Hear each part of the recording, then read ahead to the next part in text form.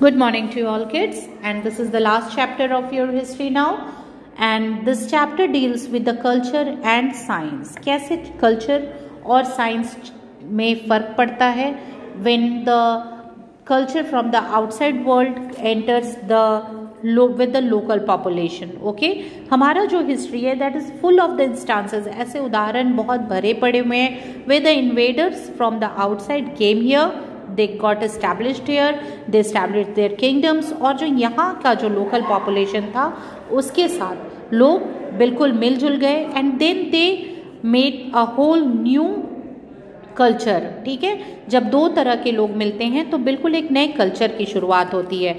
So it's all about that how the culture flourished और कैसे science develop हुआ. So first we will talk about the architecture of the temples of the North India and then the architecture in the temples of the South India. North India के जो temples थे दे were built in the नगारा style, उन्हें कहते हैं नगारा style of architecture. So in that system what happens, जो गर्भगृह होता है that is the sanctum सैंक्टोरम, that is called sanctum सैंक्टोरम, और उसके ऊपर एक टॉप पे शिखर प्लेस किया जाता है that is known as the sacred place, that is at the top of the गर्भगृह, सो दैट कि दूर से भी देख के ये समझ में आ जाए कि वो कोई सेक्रेड प्लेस है, कोई पवित्र स्थान है, and it has to be identified as a sacred one. And there was also a mandapa, जो मंडप जो असेंबली हॉल था जहाँ पे अलग अलग तरह के पूजा पाठ और हवन और गैदरिंग्स किए जाते होंगे, दूसरे और भी रिचुअल्स परफॉर्म होते होंगे. सो such kind of mandapa was also there in the नगारा style of architecture. Then the temples of the south India, in the South Indian style, most of them are there in the Karnataka, which were built by the Chalukyas and the Chola rulers. The Dravidian style of temple, जो north में जो temples बने they are in the नगारा style and in the south they are in the Dravid style. So many cave temples which are built in the Aihole and Badami in Karnataka by the Chalukyas. जो सबसे famous shore temple है that is in Mahabalipuram, that was built by the Pallava rulers, जो dedicated है Lord Shiva को.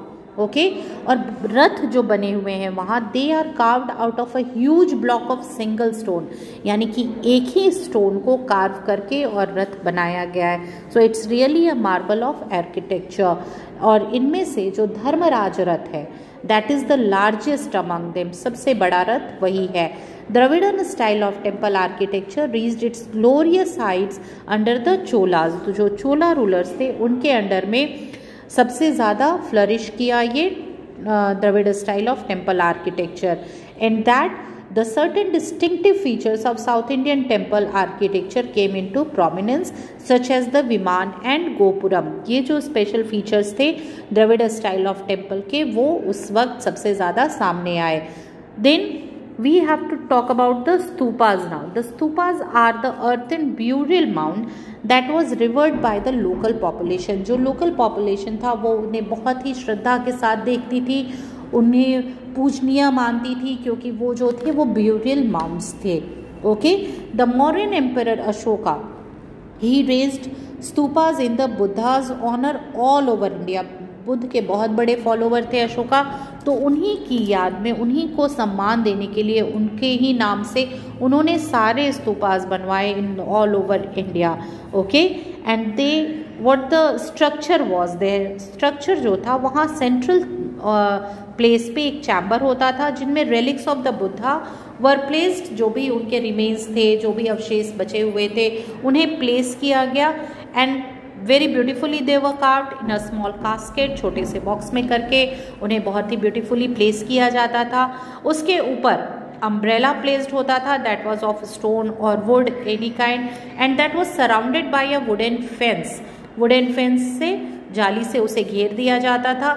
And then the place was there to do the प्रदक्षिणा, ताकि उसके चारों तरफ घूम के लोग उसे देख सकें, उसे प्रणाम कर सकें, सम्मान दे सकें, which was the chief form of reverence paid to the relics within it. Then the stupas were mainly built during the period and between the reigns of the Mauryas and the Guptas.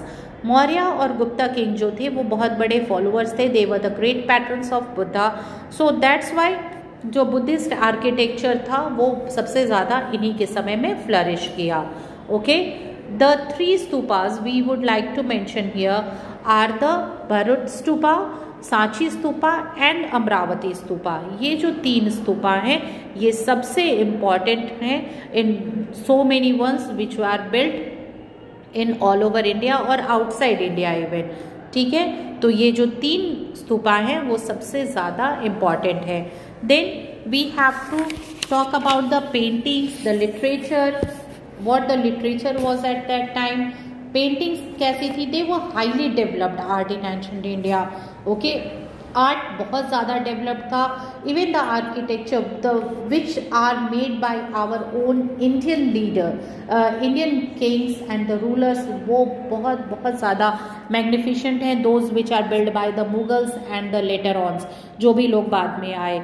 ठीक है, painting भी बहुत ज़्यादा rich थी।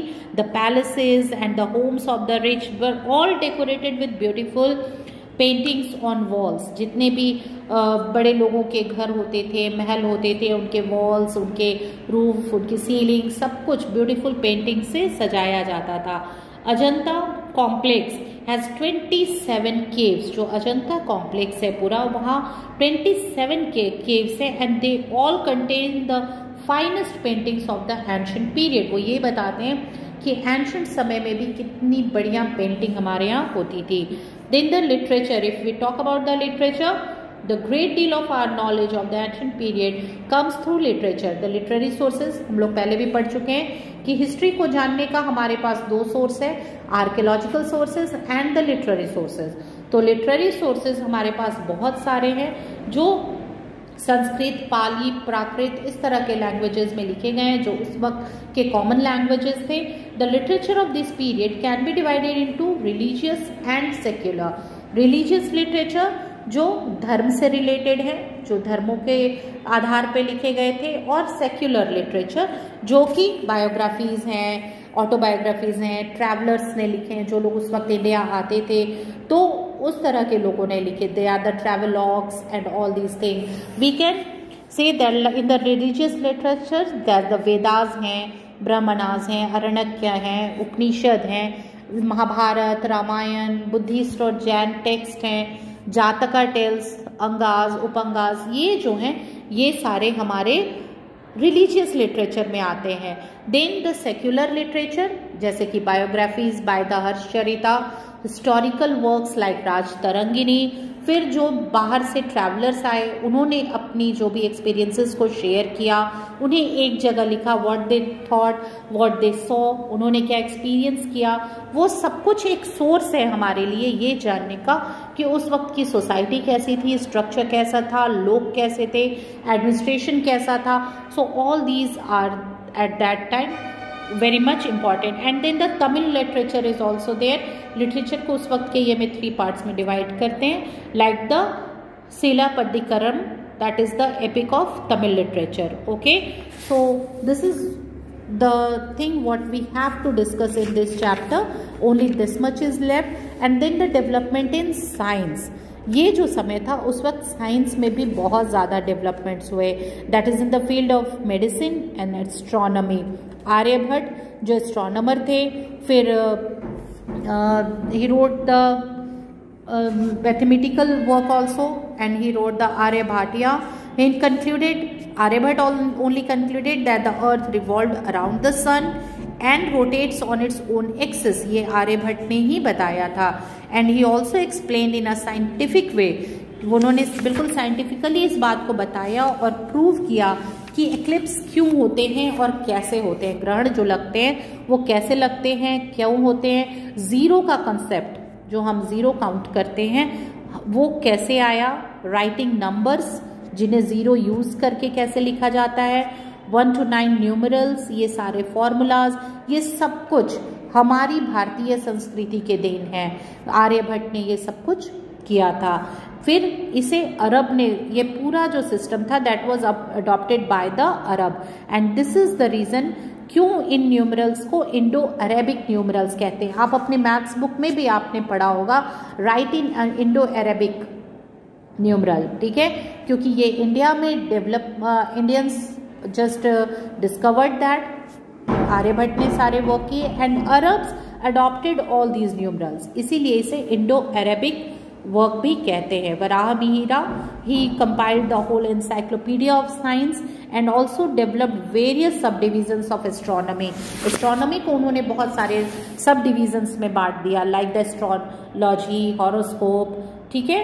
Then Brahmagupta was there who composed the Brahma Siddhanta, which is very much known for the physics work, such as the Vagbhat, Balabhat, who wrote the treatise on medicine, Charak, Sushruta. They all are the prominent ones from ancient India who discovered the things and give all these marvelous ones to our history, to us, जिसपे आज का सारा modern education, सारी पढ़ाई, सब कुछ पूरी तरह से डिपेंडेंट है। इसकी जो शुरुआत है वो एंशिएंट इंडियन स्कॉलर्स ने ही की थी। Okay, so you have to read the whole chapter, learn it, समेट अप पूरा पढ़ेंगे, ग्लॉसरी लर्न कीजिए and do the back exercises. Okay, thank you.